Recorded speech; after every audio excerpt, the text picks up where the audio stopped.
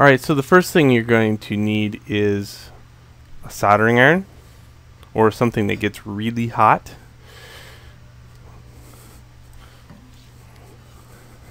And we're going to look at the wheels. So I got this nice thick plate steel. Throw that on there. Now what I like about the plate steel is it's nice and cool right here. It stays cold. That way if I want to do it, I don't have to have the steel block. So you can have a steel block too. So I'm making these really small PLA spikes like this. This is 1.75 filament PLA. And I used to use the 3mm, but for smaller stuff, the 1.75 works really well, especially with the tank treads themselves, putting those together. Now I've shown this video before, but I want to keep this kind of all inclusive to the actual build of the thing. So what I'm doing here is I'm making a very small end cap, and I kind of tap it on the nice cold metal, and instantly good.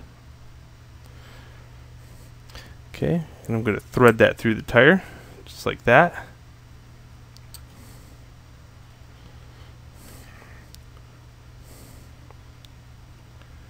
And roughly 1 inch. I wouldn't go measuring it. This stuff is pretty inexpensive, and I supply enough for the build. Okay, so I'm going to do that times 3 or times 4. You are going to need some glue. I would highly suggest gluing these also. I like the PLA spikes, but I use Gorilla Super Glue. This stuff is amazing with ABS plastic. It actually melts it a little bit. No other super glue that, like some super glues just kind of adhere things. This actually physically melts the ABS a little bit together.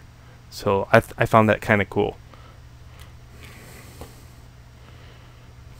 At least that's what it looks like it's doing, but yeah, I would say definitely melt it together. Once you glue it, it almost bonds instantaneously, and I can't say enough about that right there.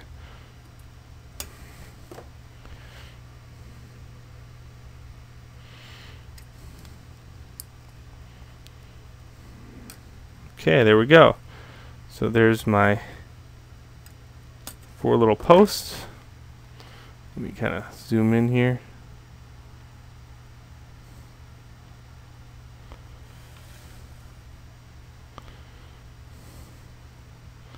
And I'll stick on an ND filter here on this. There we go. That works a little bit better. So there, now I'm going to take this and put that down next. And what I would do personally, I would sand this a little bit, sand the other one, and then put some glue in the center. I'm not going to do that here in the video because, you know, in case I screw up on this video, I now have an out.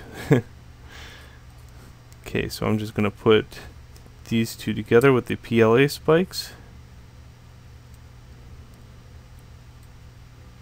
Now you can do this all at once. It doesn't really matter how you do it. It's just as long as the PLA spikes go all the way through the two, just like that. Good. And last but not least,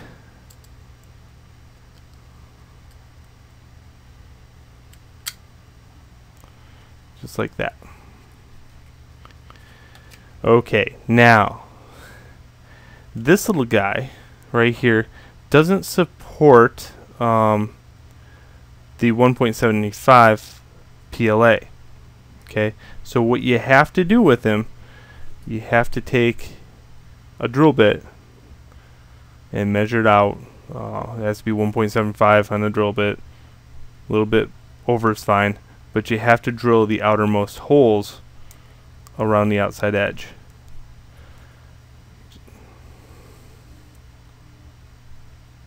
Okay, now if you're building this with the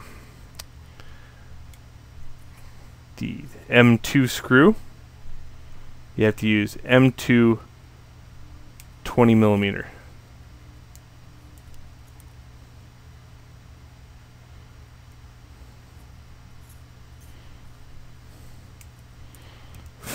Alright, perfect.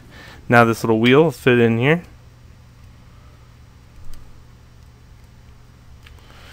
And this is the fun part, because now you got 4 things you got to sandwich all together. Perfect. And then you can clip these rather short, but not too short because you have to melt them.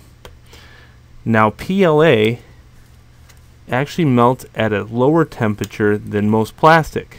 So that means that it will not melt the black plastic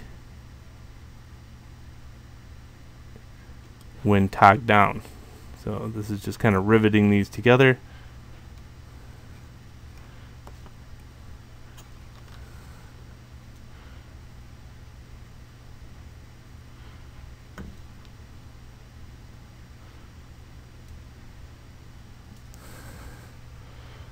And there we go. Just like that. Now let that dry before you monkey with it, because really it takes a couple seconds to adhere down. Now you could glue everything. Let's say you want to add some super glue to all 3 layers. That's fine too. Again, just for this build I wanted to kind of do it just in case the video got screwed up. Cool. So there's a tire, and you need 2 of them with the servos, just like that. And then you need 4 without the servos. Alright, so there's the tire. Let's go on to the tank treads and see how they work.